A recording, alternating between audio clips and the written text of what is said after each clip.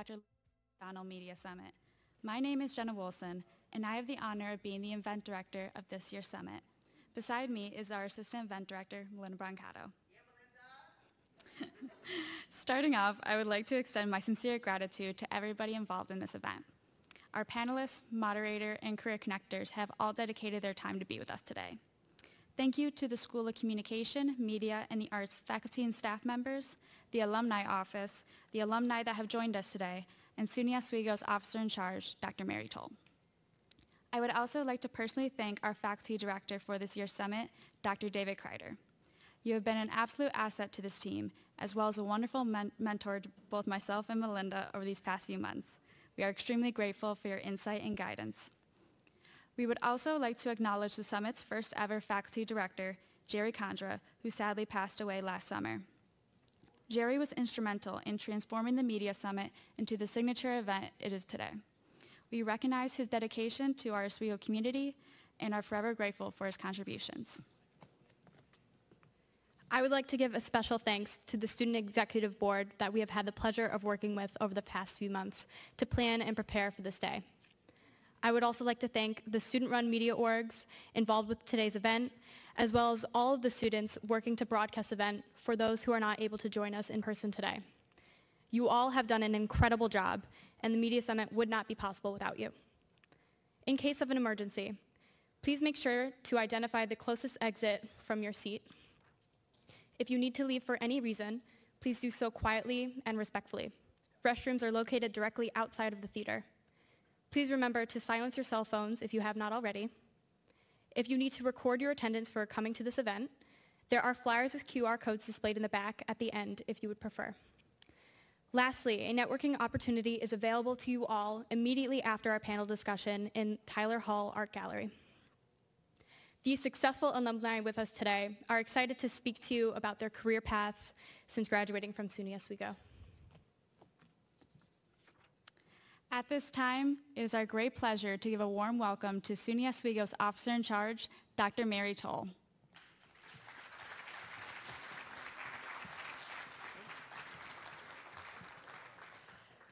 What an honor. I have to say, now Fritz is out there. He was the dean when I was hired. 2014 was my first media summit, and every year it gets better and better. So I'm very excited to be here and honored to be on this stage today to welcome you here to the Lewis B. O'Donnell Media Summit number 18, which is great, right? So the students who organize this continue to impress me every year, as do the faculty, staff, and alumni who help get this thing going, because it takes a whole team, a whole crew. Quite literally, you can see everybody back here. It's also in the front, right? So thank you for the work that you do on this. Whether you're here in person or you're watching via the live stream, we are happy you're here. And there's a bunch of pros, right, out in the audience, so we're thrilled that you're here so that you will take this forward as well. This year's theme, Reaching for the Summit, Underrepresentation in Sports Media, is great. Given that we're in the 50th anniversary since the passage of the Title IX that prohibits discrimination on the basis of sex. There's been progress, for sure, in increased participation of girls. According to Cheryl Cookey at Purdue University, participation of school-age girls in sports increased from 1 in 27 to 1 in 3 in 2021. I happen to be one of those folks. If it weren't for Title IX, I wouldn't have been able to participate in the number of sports I participated in. And actually, I have a knee brace on because I blew my knee in soccer, and these are the lifelong benefits of being an athlete. So that's okay. I wouldn't have been able to go to college without it. So it really is what got me to where I am today. So when we think about that, there's more progress that needs to be made. Yes, there's a lot more participation, but Cookey in that same study found that the coverage of women's sports in the media has hovered around 5% since 1980. 40 years, 5%, about the same. So we also have to think then about how women are represented in the media, when they're represented, and how it's woefully imbalanced compared to the coverage of male counterparts. So as an example, I know it's pre-COVID, so it feels like a decade ago, but in 2017, Simone Biles was participating in Dancing with the Stars. Not a fan of the show, because I just don't watch it, but you couldn't miss the output of what happened, right? She doesn't smile enough. She's not emotionally connecting. Meanwhile, this is like one of the best athletes in the world ever, and she doesn't smile enough, and her response was beautiful. You don't win gold medals with smiles, right? How many men have been told to smile more as an athlete? Think about that. So then we have to think about the controversy. The greatest of all time tennis star. Who am I talking about? Yep, I hear it. Serena Williams. The controversy over wearing a black bodysuit to play tennis. For her health, no less.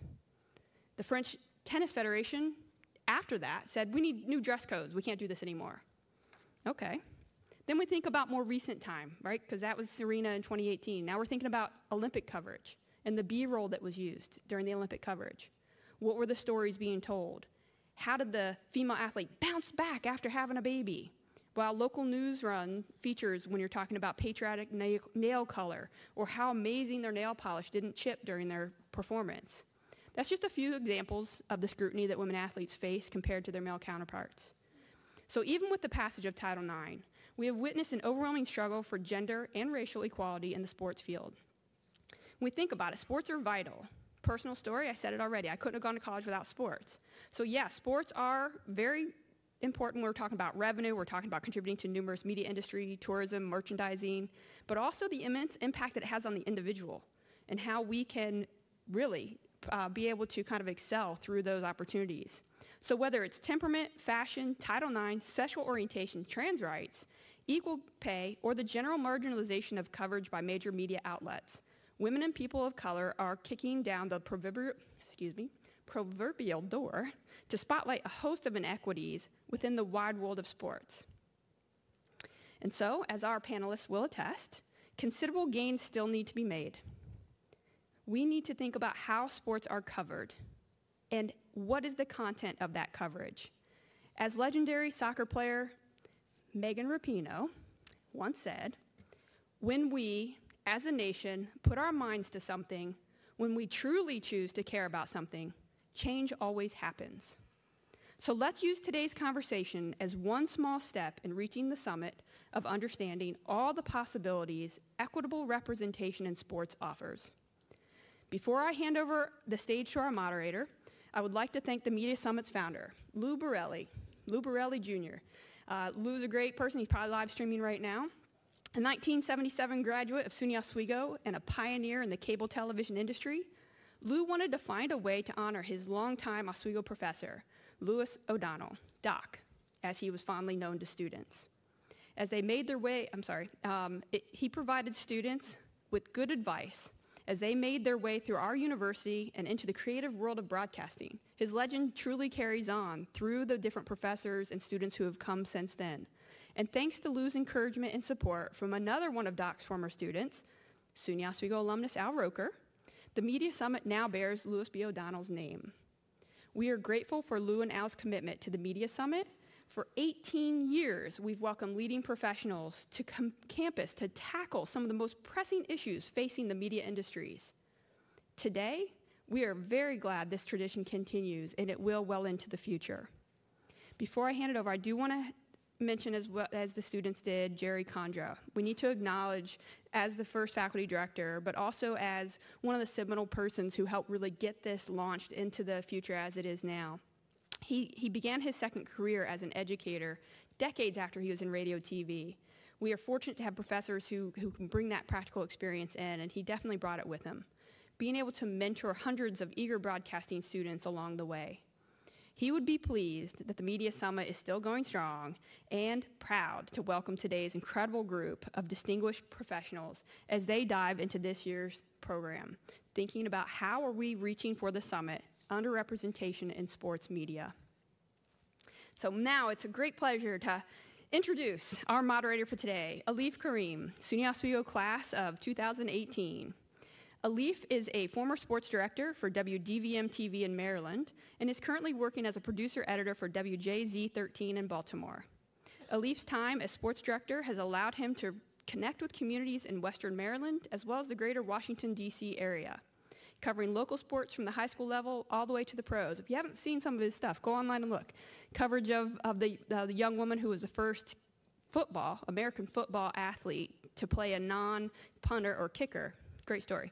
Anyway, just a little plug for you, Alif. In addition, Alif has had the privilege of being able to cover the Washington Nationals as they hoisted the 2019 World Series title as well as the reveal and impact of Washington, D.C.'s NFL franchise as they adopted their new name, the Commanders. As a broadcasting and mass communication major at Oswego, he took on many different responsibilities for our student television station, WTOP. Alif, it is a pleasure to have you back on campus to host the 18th annual Louis B. O'Donnell Media Summit. Floor is yours.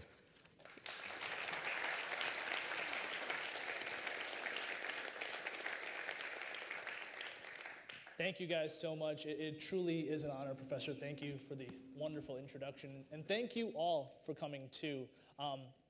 I do want to start by first pointing out that the conversation that Professor Toole mentioned, this is the extension of that conversation. We draw from our experiences as professionals in the industry, dealing with different circumstances, good and bad, to help us guide what we know now for the future.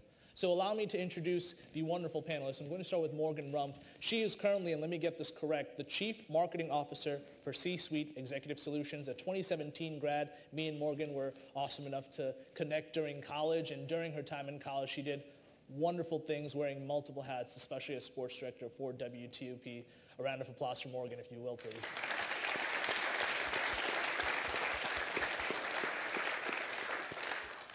Our next panelist, Ade Ellis, Associate Director and Associate Producer for CBS Sports, a 2004 grad.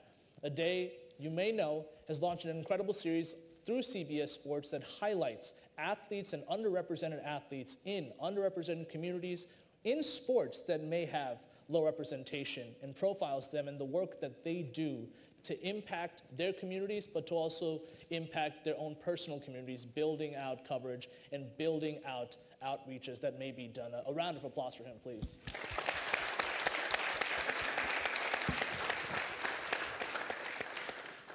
Next, Donna Goldsmith, consultant and former COO, Chief Operating Officer for WWE. She has spent, even before that, time in the NBA, working in multiple executive-level marketing roles during the Michael Jordan, Larry Bird eras, pioneering a lot. A 1982 grad. A round of applause for Donna, please.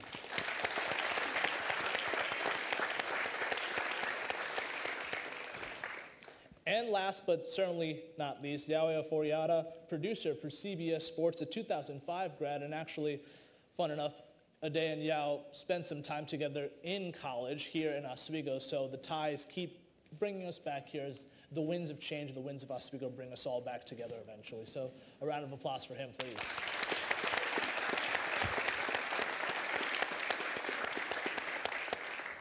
And so I wanted to go back to what I mentioned about the conversation. This conversation that we will have on this panel is not meant to find solutions. We are simply here to evoke the conversation for all of you to then go back and have within yourselves, among yourselves, and hopefully to bring up these conversations too in spaces that need it. So I wanted to point out something that I found doing my research for this panel, and I wanted to get it exactly right, so I'm going to read off this note here real quick.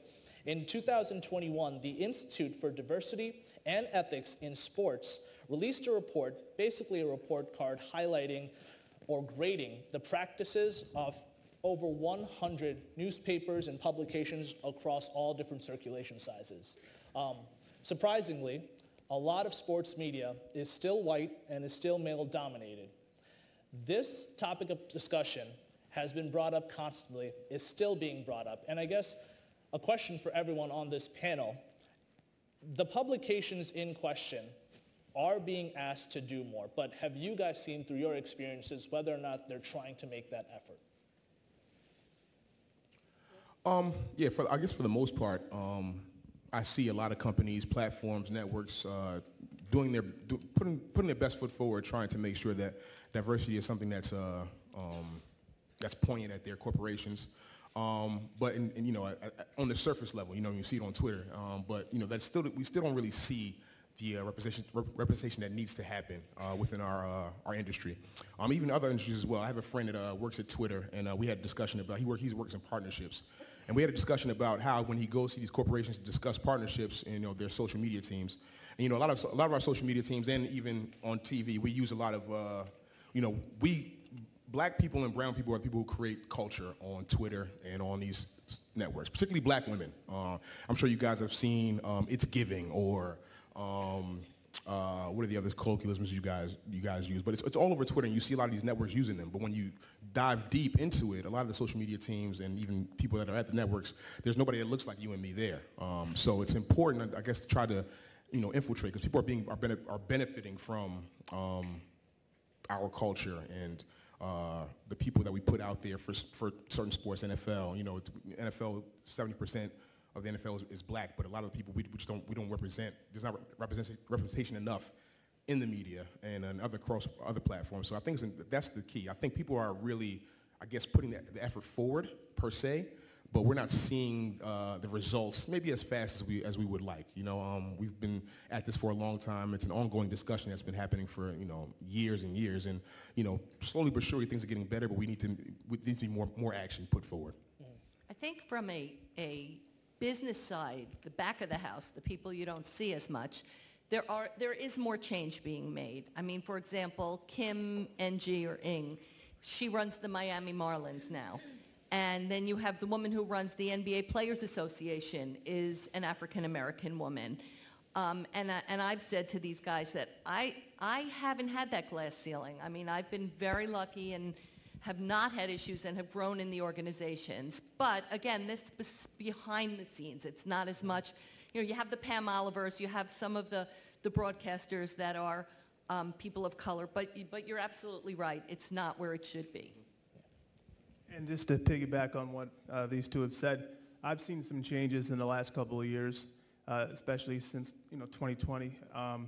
And one thing that I've been a part of with CBS is I've attended the NABJ convention with CBS since 2018, and that's something that's a breeding ground for a lot of people of color to want to get into the business, whether it's news, sports, or other platforms as well. And if you look at a lot of the sports journalists and sports broadcasters in the last couple of years, you've seen a more concerted effort. But the big thing is the jobs that people desire.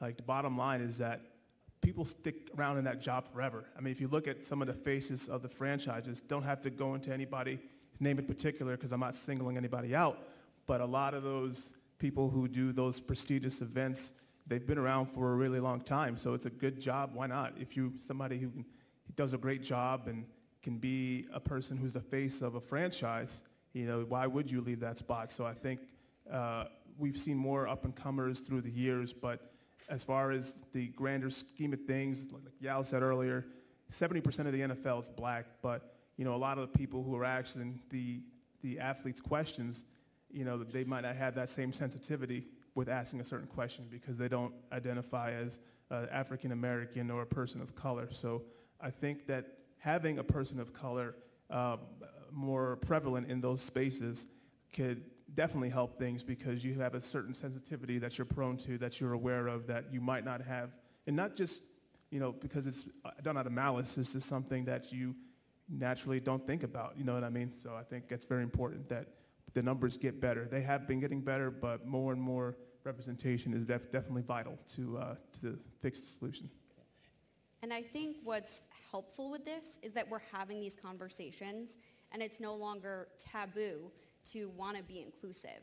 For me, when I was in minor league baseball, in 2019, there was an initiative, a huge push across all minor league baseball affiliates to start a whole Latinx program. There was rebranding across the board. All teams were getting a Latinx name. They wanted press releases sent out in both English and Spanish.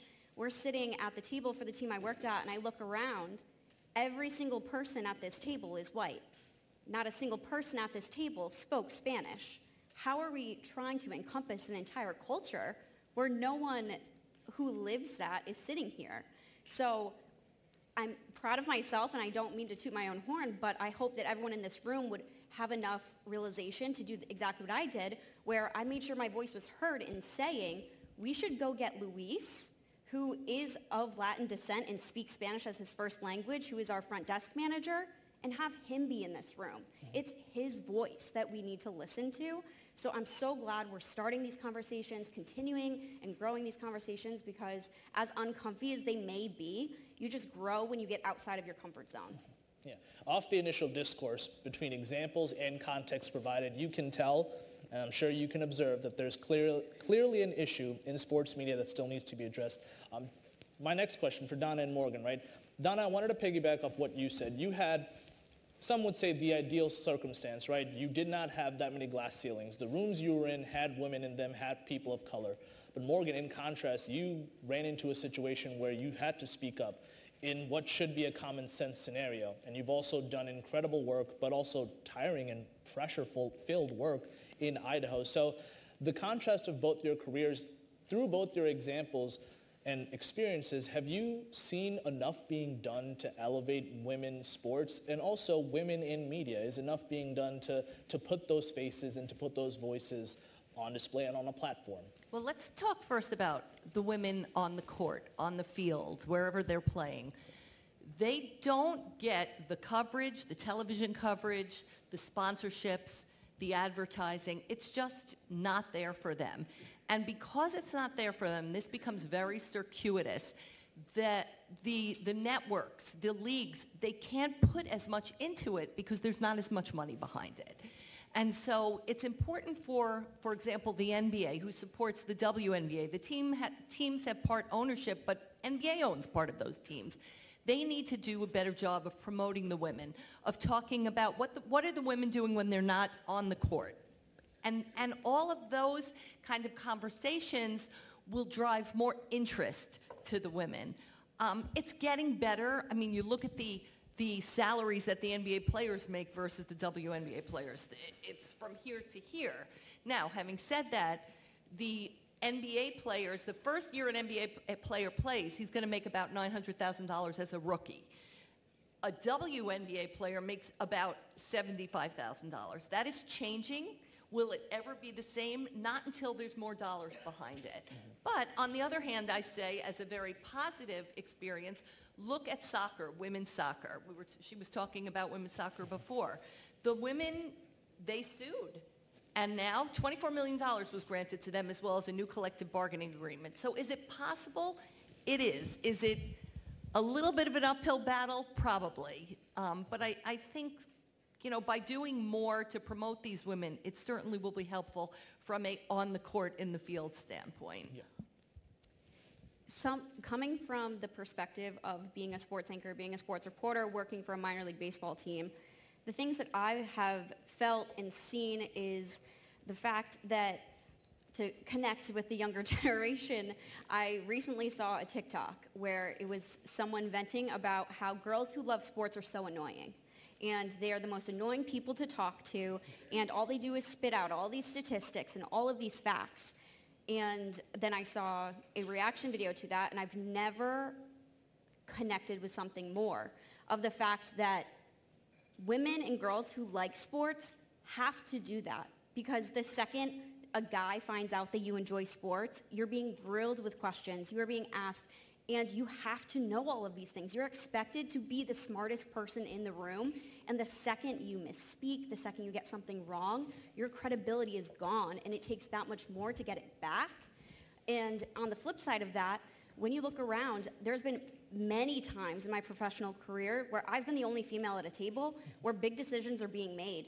And for me, it was realizing that I was hired, and I hope all of you, when you get into your professional careers, realize you're hired for a reason. You are in that seat because you deserve it and you're qualified. So my big stress to you is make sure your voice is heard. Don't sit there and feel that you can allow people to railroad over top of what you're saying, because what you're saying matters. And to add to that, you know, anybody who criticizes if women have a place in sports, you know, I challenge all those guys, if they have daughters, you know, what would you say to your daughter if your daughter tells you she wants to be in sports media? Are you going to tell your daughter, no, you got to stick to this role? You wouldn't do that. So why would you do that to someone else's daughter? I just think it's really important for men to embrace women in all aspects of sports media. I was telling them backstage, I know women that will roast guys in a sports argument with no problem. But, you know, guys we're egotistical, and we feel a way about, you know, being challenged by women sometimes. I'm just talking about in the grand scheme. Me, I don't have that issue. But I think, like I said earlier, it's really important for men to, I was saying earlier, in communication, as we're all in communication, right? But we don't do a good enough job of listening at all. And we also don't listen. We listen to respond as opposed to listening to hear what the other person is saying, right? So when that happens, you know, with guys and girls arguing about sports, like I say, guys tend to get a little more bravado and want to, you know, flex their muscle a little bit, but that's not the way to go about this. We need to be collaborative with it. We need to embrace it, and why wouldn't you embrace another opinion about sports, which more often than not is factual when they come with facts, because as you said, a lot of women are very tenacious about sports, and they're very knowledgeable about, even more knowledgeable than a lot of guys, because they're like, they have a standard that they have to uphold, because, you know, their credentials and their credibility will automatically come into question. So like I said, for us gentlemen, it's very important for us to embrace women in the sports field so we can have a better industry, honestly. So just to take a different spin on it, I didn't have any problem. And let me tell you all here, I had zero knowledge of sports. Zero. I mean, I got my job at the NBA by answering an ad in the New York Times, because I'm old, and back then there were ads in the newspaper. Right, Betsy? Right, Fritz? I answered an ad. I got the job because I had a marketing background. I got the job at World Wrestling Entertainment because I had the job at the NBA. I was named second most powerful woman in sports. I got to tell you something. I followed sports carefully because it was part of my job. Did I love and die for sports? No, but it was my job. And I learned it just like any of these guys learned it. And nobody pushed me down because of it. And by the way, I have a really big mouth. So nobody is going to tell me to shut up. And nobody is not going to listen to me because I'll just talk right over them. So I have to say, a very different positive experience. I did work for loony Vince McMahon, and he's crazy. But that has nothing to do with the fact that I was listened to and heard. And I just bring it up because it's atypical. But it's important that people understand it's not always the case. Right. You're also from New York. And that's I'm from New York. to mention. New York City in the house. Well, I'm glad you guys bring up those examples, and you know, especially for you, bringing up the idea of embracing. So, fun fact time, you guys. In 1981-82, that was the first season when women's national championships were incorporated into the NCAA, right? So that's as far back as you can go if you look at the stats. This past year, really in August of this year, was the first time when ABC said, we're finally going to broadcast the women's national basketball title game. We've come a long way. There's still clearly a long way to go. But, like Donna mentioned, there's some good to look forward to.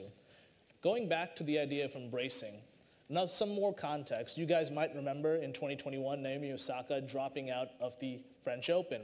What you might not remember is that the day before, she was fined $15,000 because she had skipped out on media appearances. And so bringing that topic up, I'm now moving to a conversation that centers around sports, coverage with sports, but centered around topics that affect society, for this case, mental health. And mental health often gets brought up in terms of the idea of burnout that may affect our workrooms, that may affect our personal lives. And so my question for all of you guys is media, and specifically sports media, are they prepared? Are they aptly covering this type of mental health coverage, especially when it relates to athletes? I feel like it's getting better. I think mental health is being more embraced and acknowledged. Maybe 10 years ago, if an athlete didn't kind of fit the mold of what you expected of an athlete, you know, that athlete's crazy, or that athlete's a malcontent, or that athlete, you know, you can't win with that athlete. And I think that there's been a definite emphasis in embracing mental health. You know, a guy like Brandon Marshall, who had an NFL career, he's somebody who was very open about his mental health. And, you know, there was a time where people thought that Brandon Marshall was, you know, a malcontent or a bad teammate, but he had a lot of things going on that he wanted to express. And I think that now we're getting much better in sports media with embracing and being aware of how important it is to not just, because you could work out your mind, work out your calves and work out your biceps.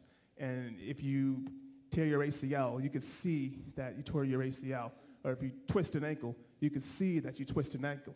But what's going on inside your head, you can't see that. And a lot of times that, you know, there are things going on inside of there, that there's an injury, just like you would fix a broken ankle or fix a twisted knee. mental health is equally important as well, because you can't perform on a torn ACL or a torn Achilles. And if you're there mentally, that impacts your performance as well. Kevin Love and DeMar DeRozan have been very vocal about this, these NBA athletes as well, about, just embracing mental health. And they've had their own mental health issues that they've been dealing with since they've been professionals. You guys remember Ron Artest? Anybody? Nobody knows who Ron Artest is? Oh, okay, cool. All right. Okay, I was going to say. Well, for those that, Ron Artest, had a lot of issues in the league, fighting and a lot of technical fouls, arguing with refs, and it turned out he had mental issues. And when it was found out that he was going to therapy, it was a long-running joke. This is probably 10, 15 years ago, I'm assuming. When they won the championship in 2010 with Kobe Bryant, rest in peace, Kobe Bryant. When they interviewed him, he said, I want to thank my therapist. He was very excited and, I want to thank my therapist. And that was a long-running joke on social media and within just the realms of media itself. But I'm just very happy that as time has progressed, we got to allow people grace. These athletes are expected to be on 10 at all times. The lights are on at all times, you know what I mean? They have to smile or be tenacious. And, I think they're human beings at the end of the day, just like us. We all have our bad days where we're just not up to being happy. I don't feel like smiling in your face. I don't feel like shaking your hand today. And I think as media members, we have to point that out and also just be a little more gracious and, be a little more forgiving, because you just never know what people are going through, athlete or, civilian per se. Yeah, and actually, going back to the example of Naomi, right?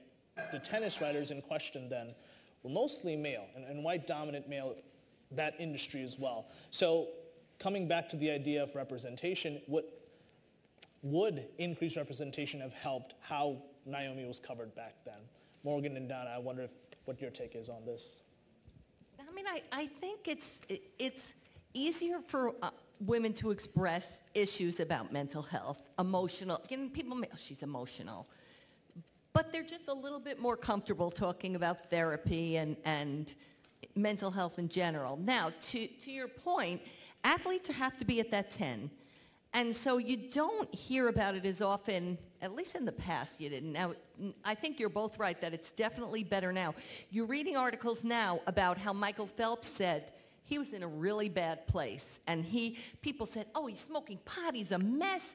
No, he needed therapy. Mm-hmm. And even Ronda Rousey now talks about when she tried to commit suicide several years ago. Serena talks about how mental health needs to be priority for her and her family. And then lastly, I even read recently, talk about macho, The Rock talked about when he was trying to be a football player many years gone by, and he got an injury. Now what am I going to do? He was a wreck, and it became an overwhelming mental health issue. So, would it help if someone interviewed him who got it? Of course, but nobody talked about it. It was too, it was quiet. It was taboo. It was completely taboo. Yeah, and I think starting and having those conversations and going past tennis, and look at Simone Biles. She was on the biggest stage in the world representing the United States, and she pulled out of 2 events in the all-around because of her mental health. But what people weren't realizing, and she came out with it, and I applaud her tenfold for this, is the skills she is doing. No one else in the world is even attempting half of that. Not male, not female. And the things she's doing, if she is not on that 100%, when she is doing these things, she will die. And for her to say, I value not only my mental health and the pressure that has been put on me, but I value my life too, is something that I think the media is changing. And I hope that, as we keep having these conversations, I think in the workplace, it's way more acceptable for you to call in your boss and say, I'm using a personal day, or I need a mental health day. We're seeing more businesses offer those and have those on part of your calendar of things that you can take. So I think just continuing to have the conversation and be open, and the people who are brave enough to share their experiences, because again, you don't have to. No one has to parade around this banner that they go to therapy or they're struggling and they have a hard time. But at the same time, it's that day in and day out of You never know what someone else is going through. And I think as journalists, if you take that to heart and you're always thinking like, there's something beyond this person is so much more than an athlete, they're a human, and we just continue to have these conversations, I think things will evolve and get to maybe where we're hoping they do. Yeah. And I think that's part of the problem is that, like you just said perfectly, that these athletes are human beings. And I think that gets lost. They think, oh, they're just here for our entertainment. Just entertain me, clown, and just, shut up and, do what you do. I'm here for entertainment. I don't care about you personally. But we forget about that these are all human beings at the end of the day. Yeah. And that actually is a wonderful point that you bring up that segues into what I was going to mention. Morgan, you mentioned about pushing against the stigmas, right? In some cases, athletes have to push back, and by extension, sports media should as well. We've all heard the phrase, I would hope the phrase stick to sports has been tossed around often when it comes to athletes speaking about their personal social justice preferences and also any kind of activism that they may be involved in. And so the conversation gets brought up, well, how should media cover activism? Where's the responsibility that media has towards activism and also towards understanding the knot that is athletes and their activism that they choose to follow? These athletes have a platform. And now more than certainly when I was younger, between Twitter and Instagram and Snapchat and the fact that their sponsorship relationships, they have a platform. I think they should talk about their issues. I mean, you look back and in many, many years ago, you had like Muhammad Ali in the 60s didn't want to be drafted because of his religious issues. It became a huge issue. Or you had the Olympians in, I think it was 68, who stood up for human rights and wore a black glove and well, they were ushered out of, they couldn't be Olympians anymore. And then you have Colin Kaepernick now. These are important messages, and if they have a platform, I say they should be the ones that are allowed to express their concerns, their passions. It's a place for them to do it. And look, you can get crazy. I mean, we talked about it a little before with Kanye. That guy was off his rocker. But you can do it in a good way as well and make your point heard. Yeah. And so to bounce off of that, I guess for sports media specifically, what is their responsibility in this, right? What is their responsibility in terms of what they've done so far in terms of coverage and what they should be doing moving forward in terms of covering these athletes better and how they approach their own social justice initiatives? Yeah, I feel like if an athlete has an initiative, it's important to let that athlete use their platform, because like I said a little while ago, that they're human beings too. So if an athlete wants to protest something, if Jim Smith, who's a barber, can protest, why can't, LeBron James protest? He's a human being just like Jim Smith, the barber, is. So we shouldn't say that the athletes have to, because nobody is just one thing. LeBron James is a heck of a basketball player, but he's more than just a basketball player. When he walks out the arena, he has a wife, he has a family to attend to, just like everybody else does. So we can't just expect to put athletes and entertainers in these boxes. And as the media, if they have something that is a worthy cause that they feel like they want to speak up, we should definitely take a part in amplifying that to show that, they're more than just a basketball player or a football player or a track and field athlete, that there's complex. And as human beings, everybody has more than just one thing that they are. Took the word out of my mouth, so man, your point was made. I was just going to say, stick to sports is just an irresponsible statement because we're not what we do. You know what I mean? Like I'm a producer, but it's a whole 7, 8 and more layers to me when you dig down. There's so many things that I am involved with and I love. So to say stick to sports is just really irresponsible. And even I feel like with athletes, media has to fall in line with them coming out on their platform and speaking about their social issues because media is always the vehicle that gets the word out for everything. So why shouldn't they be involved with LeBron saying whatever he has to say about any issue per se? I feel like the media has a responsibility as well to get that out there as well, particularly if it's something that can generally help the country or help our situation. The media definitely has a responsibility for that. Yeah. And if there's a Jim Smith in the audience or watching, no offense, I apologize. I wasn't trying to single you out. I was just using a generic name. Sorry, Jim Smith. It's a great name, Jim Smith. Yeah, I wanted to go to you when we were discussing earlier, you had mentioned how much when you got to ESPN, you had met people who were able to get involved through NABJ, NAHJ, these organizations that had their representatives moving around the country, but not so much in communities that may deserve it, right? And that could be for a number of reasons, but I guess my question to you would be, if you had to play the blame game, are they to blame for not trying harder to reach out to the communities that may be underrepresented, and by extension to kids that may not see familiar faces at all and still trying to break out into media careers? I think it starts with the university. Honestly, like there's so many organizations and ethnic organizations that are out there to help students of color. NABJ was something that I had no idea about while I was here, and I'm not sure if that's any fault of the universities per se. It's a very small university, and the black community here is even smaller than that. So I'm not sure. I can't really say who's to blame for it, but we can circumvent that. We can fix that now. You understand what I'm saying? There's organizations called NABJ. There's NAHJ for Hispanic journalists. There's I believe it's the Asian American Association of Journalists, if I'm not mistaken. These are organizations that help put people at the forefront. These are the organizations that help get students jobs and get them moving up the ladder. Understand what I'm saying? So I think it was very important for me. Even like while I was at ESPN, just learning that a lot of my friends had gotten jobs through these platforms. You understand what I'm saying? So I feel like for a small school with such a rich history, we really have a presence there.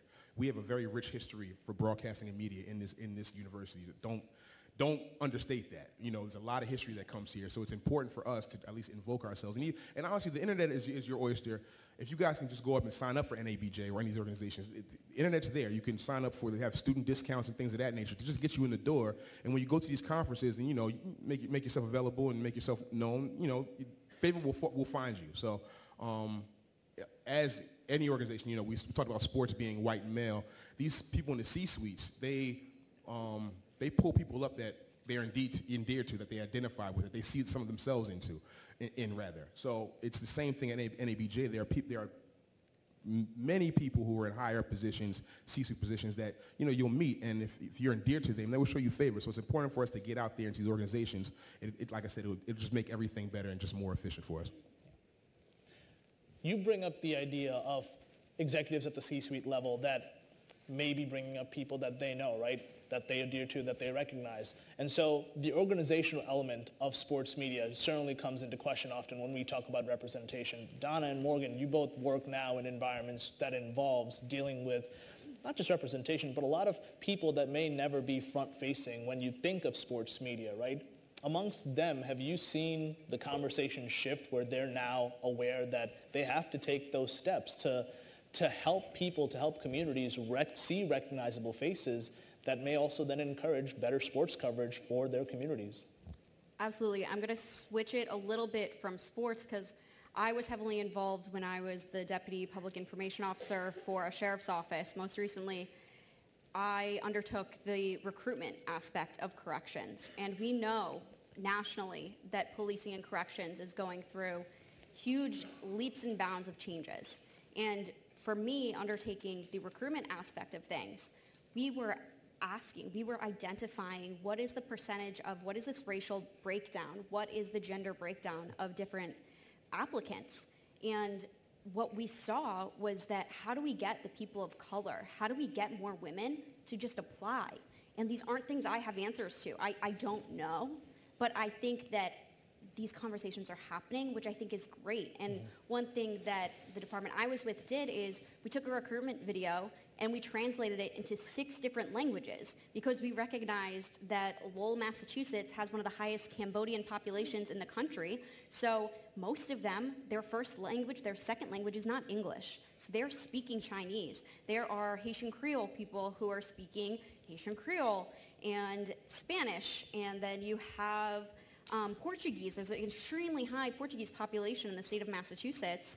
And you just have to reach these communities. And as long as I think you're making the effort, and again, those conversations are happening and the recognition is starting, I don't know what the answer is, but I think continuing to try to get into those communities, and when it goes towards storytelling, no one tells the story of a community better than someone from that community. That's why as a reporter, when you go to find a source for a story, you're finding someone who's from that community, someone who is directly impacted by that story. So I just think that if you can really just get that push to tell authentic stories, hire authentic people, and let people who have the skill set come in.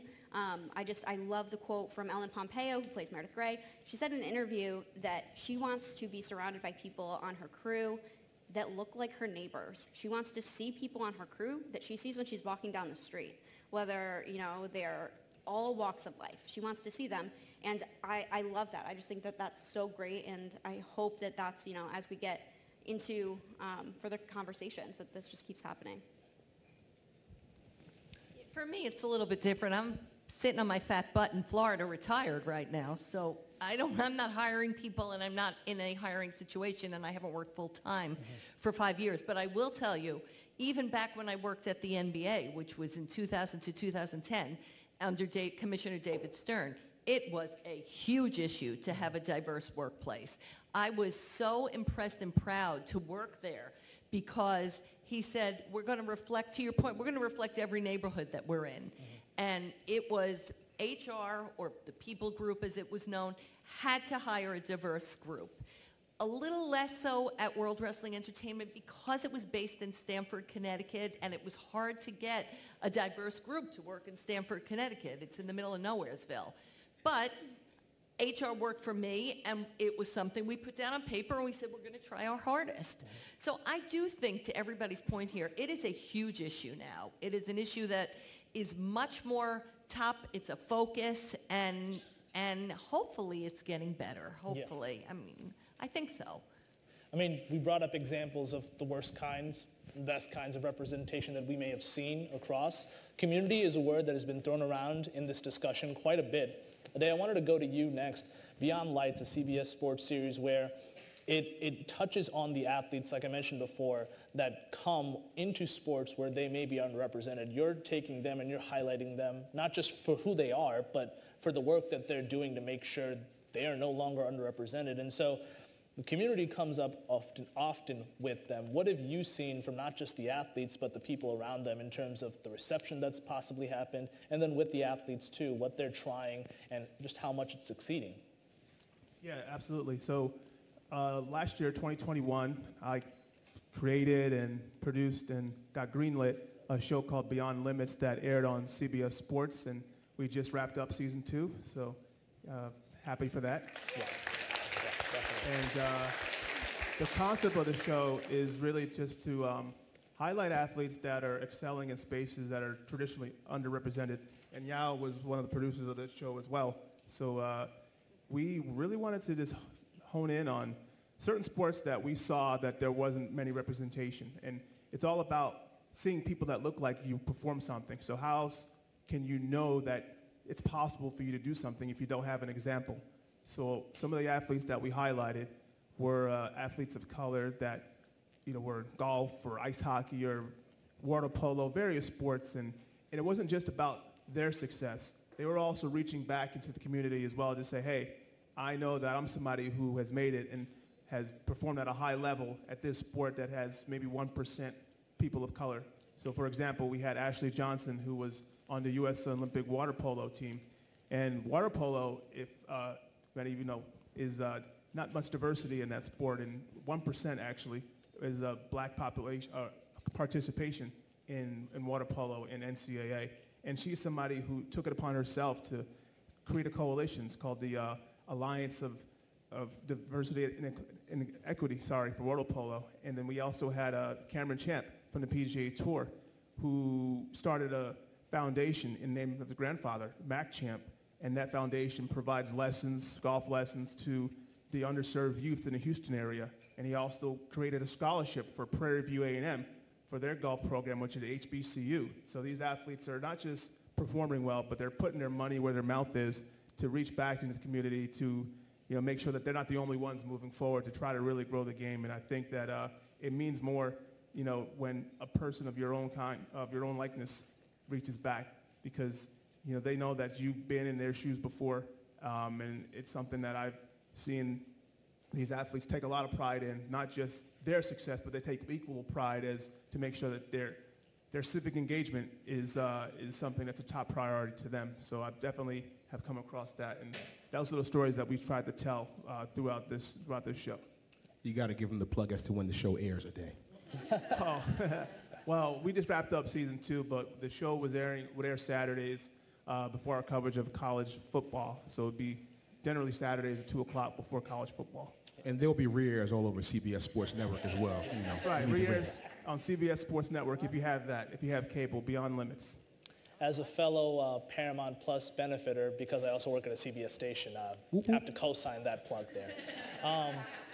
The conversation has evolved around this panel, around our experiences, our examples that we've seen, and the work that we've done. But a question for all of you. I'm curious, how has covering your communities and being around the people that you've been around changed how you look at the conversations that are happening nationally around diversity, around representation? Because there are phrases and buzzwords thrown around that can always tackle against it, almost like whataboutisms, right? But how have you seen the focus on representation and the good that it's done when you do focus on it?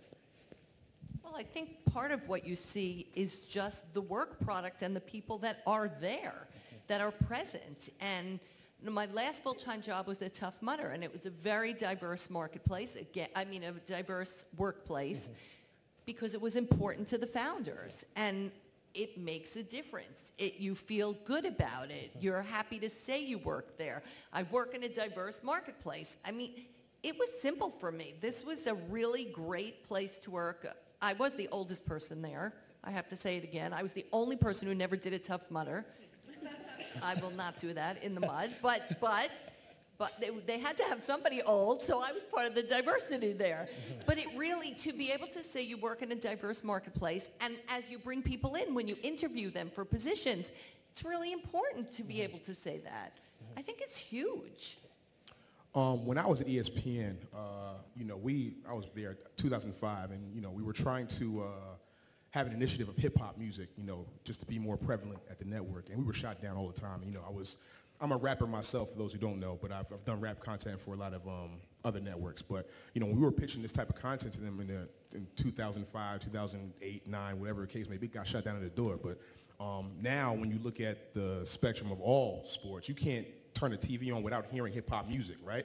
So we're at the very least, and that's part of our culture, and it's part of the imprint we've put on culture, right? So it's been good to see that progression. I think networks are being a little more deliberate about putting us to the forefront, and we have something to say, we have something to add creatively. So like I said, it's been good for them to embrace us in that respect. Like I said, more work needs to be done, but at least we're breaking ground. Yeah. Go ahead, Ade, yeah. No, absolutely, and Yao can attest to this, that at our workplace, a show like Beyond Limits never existed, but it became a possibility because of the, embracing of culture, race and culture, not just with people of color, but women as well, too. So there's definitely improvements on leaning into the misrepresented spaces that have existed for a long time. Yeah. And Morgan, to end off with you.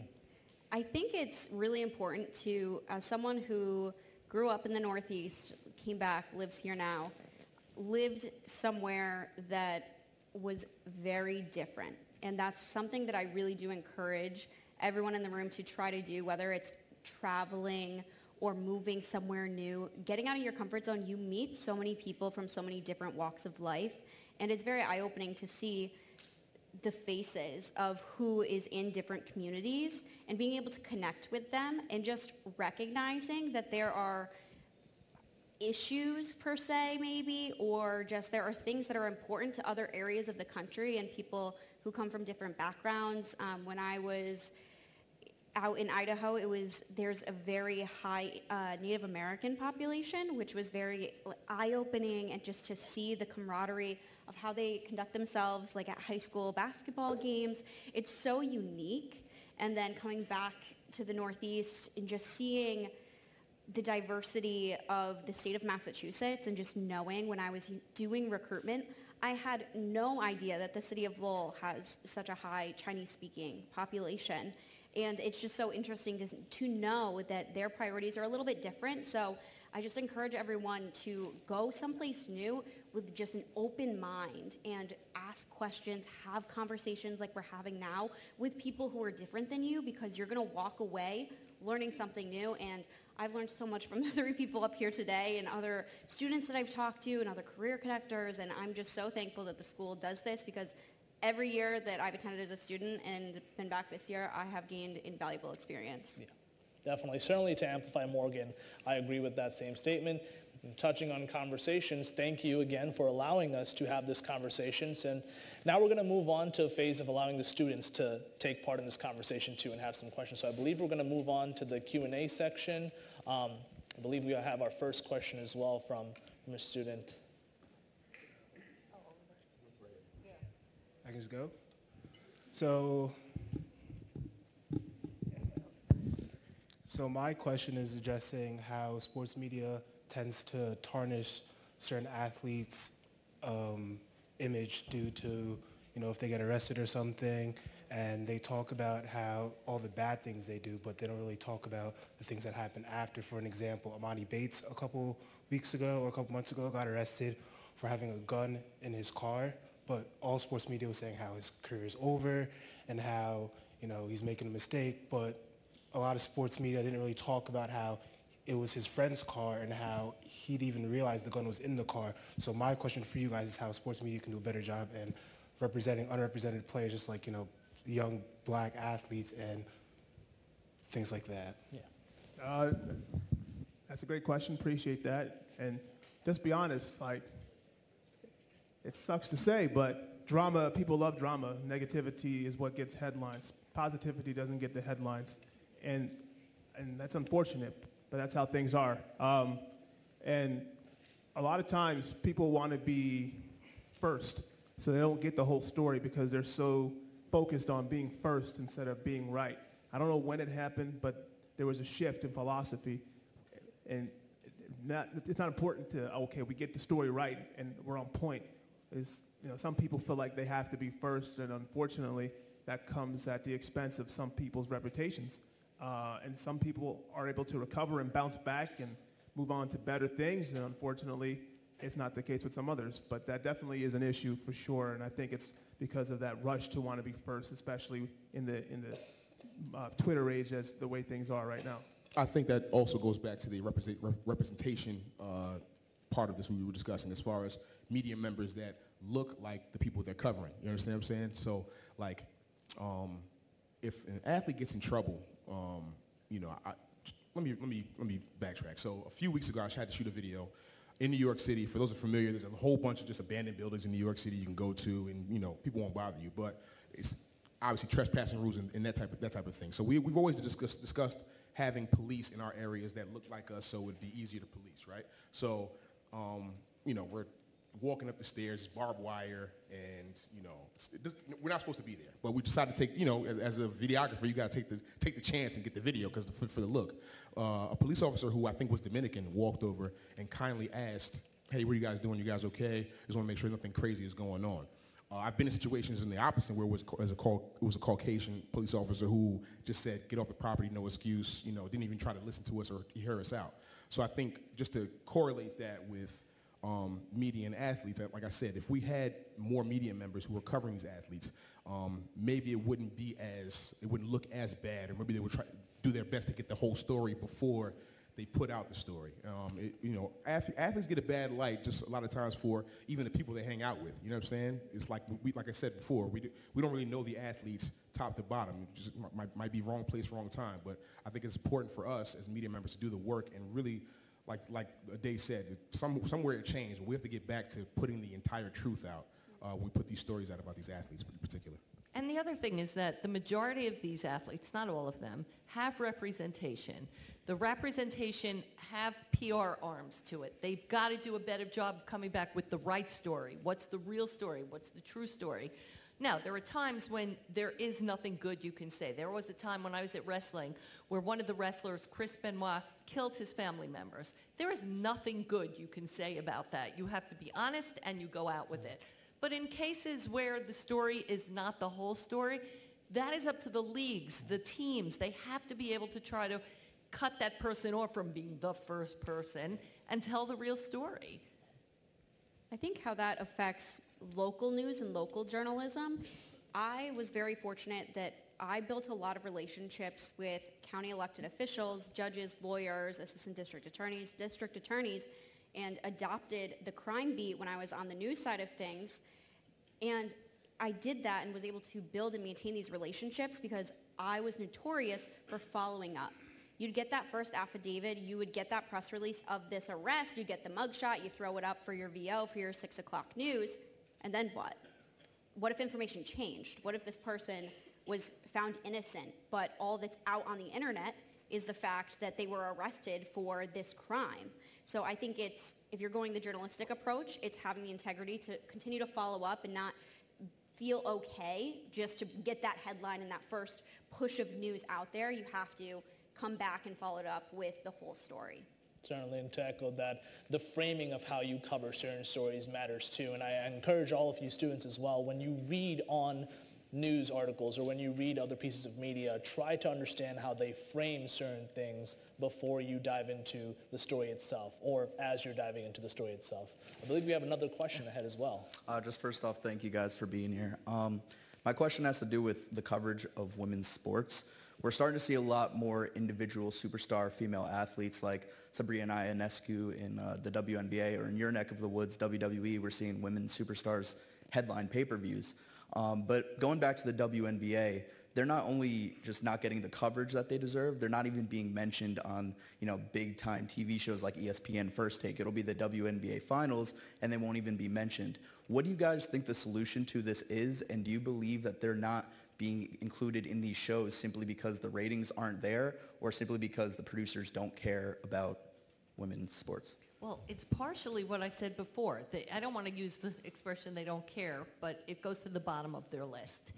And if the consumer is not going to know who the WNBA player is because there's not enough money behind it to support the camera angles aren't as good because they just don't have as many cameras there, or the sponsorship isn't there so nobody knows who this person is, that makes it really hard to support the WNBA players. But conversely, it's like I said before, it's up to the NBA to do a better job of getting them front and center. And I know they're trying. Listen, the league is now almost 30 years old. I was there the day it started. And, it continues to be a little bit of an uphill battle, but it's a hell of a lot better than it was initially.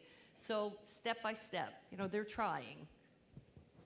I feel like, and I've heard this before, but I'm not sure how true this is. We can fact check this, but it's tough because I think the NBA takes a loss because of the WNBA every year, right? So just from a business standpoint, it's just really tough to put more money into something that's not making more money back for you. There's no return on investment, right? So it's a very slippery slope. I'm not sure how to promote it better, but I know for me, I'm a huge hoop fan. So whenever hoops is on, whether it be NBA, college, women's, if it's on, I'm going to watch. I spend a lot of summers watching WNBA basketball just because it's on and I'm a fan of the game. Maybe in some respect, if you just get just the genuine fan of the game, maybe attack that market, maybe things will start to materialize, but it's just a tough slope right now with the WNBA. Yeah, and they give away a lot of tickets to organizations because they want kids, especially young girls, to come in and be able to experience it. But that's it. I mean, the money is not there like it is for the NBA, and so it's tough. But I will give them credit. They have not killed it. It's 30 years, and it has not made money. Yeah, and certainly when you keep in mind about the WNBA specifically, but by extension all women's sports, the athletes on the other side, the men, right, they understand that their counterparts are incredibly skilled. So I encourage you as fans of sports and fans of those sports leagues, recognize that the talent is there. You may not find it exciting, but the athletes certainly do understand that the skill level is the equivalent of it. I believe we have another question as well being lined up. Again, thank you all so much for this conversation today. Hi. Hello. Hello. Hi, everybody. I have a question. It's because it was talked about mental health earlier, and then sports and media, and I don't see where media and sports, they're separated most of the times. If I'm not playing a sport, I don't know what's going on in the sports world. And I was wondering how much the media affects mental health of the individual players and how it plays into the story that we hear and the stories of the actual athletes, male, female, wherever, diversity, any country, nation in the world, where, like what's being covered and what's being said and where media affects us. How do you think like the media can better do for humanity and sports, the humans that are playing sports? So from my understanding, you're asking how sports media affects the people that they cover, right? The athletes themselves. Who are watching, who are so excited to right. Okay. Yeah. Gotcha. So just to chime in on the answer, I mean, being in NFL locker rooms, I had the privilege of doing so for my job. You would see the reactions of athletes when they knew it was time for a scrum. And if you've never been in a scrum, it's essentially just a bunch of people piling on top of each other, sticking a mic or a camera in front of an athlete's face, right? So there are certain things that athletes have to do because they're contractually obligated, media obligations, but they also understand that a layer of it feels inhumane. And I think through your experiences, you've seen, right, just through personal experiences, it's refreshing to see athletes that are being treated like people, right, that are given the space and are given the platform to speak about what they care about. And I believe that can be done more so if you guys wanted to chime in about that too. I think some of the analysts, I don't know if you guys watch First Take and Undisputed with Skip Bayless, a lot of these pundits are very, very critical. We had an issue with Skip Bayless when he was calling Russell Westbrook, calling people out of their name, and he was calling, I forgot what he called Chris Bosh, but, they're very harsh. And as we get older, athletes are supposed to have this tough skin, and supposed to be, stone cold and nothing's supposed to affect them. But that's just not the reality. They're still human beings at the end of the day. So I think we have to, I don't want to mince words here, we have to be critical of the athletes because there's so much money involved and there's so much attention on athletes. So we have to be critical when, they're not playing well. But there's tact in anything you could do. You don't have to be disrespectful, and you don't have to be necessarily, what's the word I'm looking for? Help me out today. No? Okay. Sorry. You don't have to kiss their ass, but you don't have to kiss their ass, but you do have to cover them fairly. And, like I said, players have bad days too. It doesn't necessarily mean they're the worst player in the world, but that's how we spun it with a lot of these athletes, like the way they cover LeBron. Like, sometimes LeBron might pass the ball for a last-second shot, and all of a sudden he's not a top 10 player anymore. These are the type of things that they have to go through and deal with on a daily basis. Aside, their kids and their family have to hear this stuff too. Their kids are in school and they have to argue with friends about their father's performance the night before. It could be a lot. It could be very, very, very damning and very hurtful. So, like I said, for me, as I get older, I just want people to show more grace to human beings as a whole. And some players are just better at it than other players are. So I think back to my days at the NBA. You can put a mic in front of Magic Johnson anytime, and he will answer the questions appropriately, happy, smiling.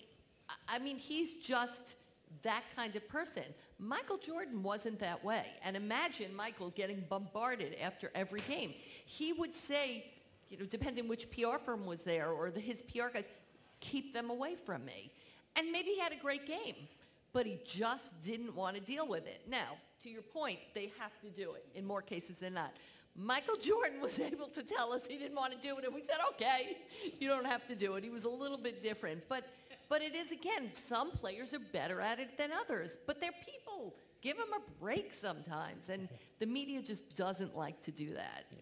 And I think, just to piggyback on what they both said, that we live in a microwave media age. You got these daily shows, and they have to fill content. So, maybe 90% of what they're saying is not, not good. It's trash.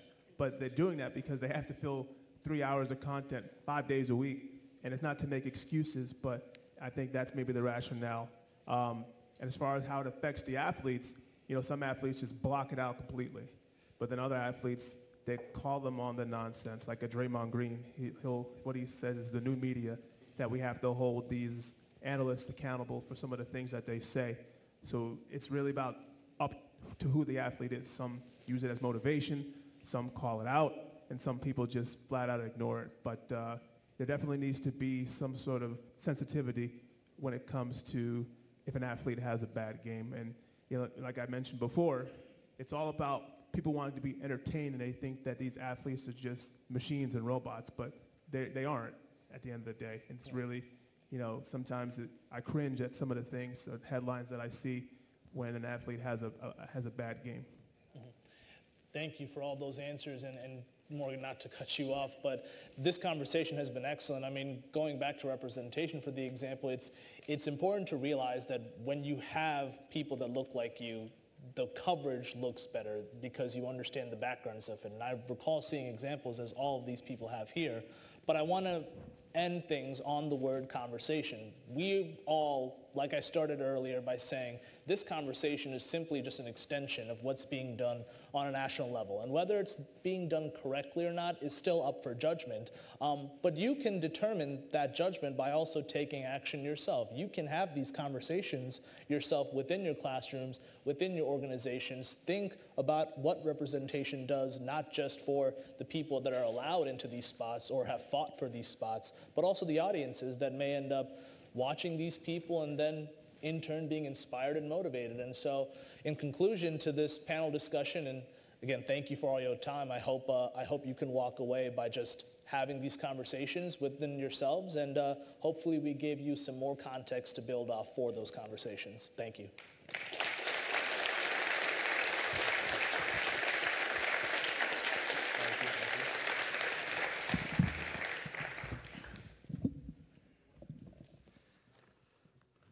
How about another hand for our fantastic panel?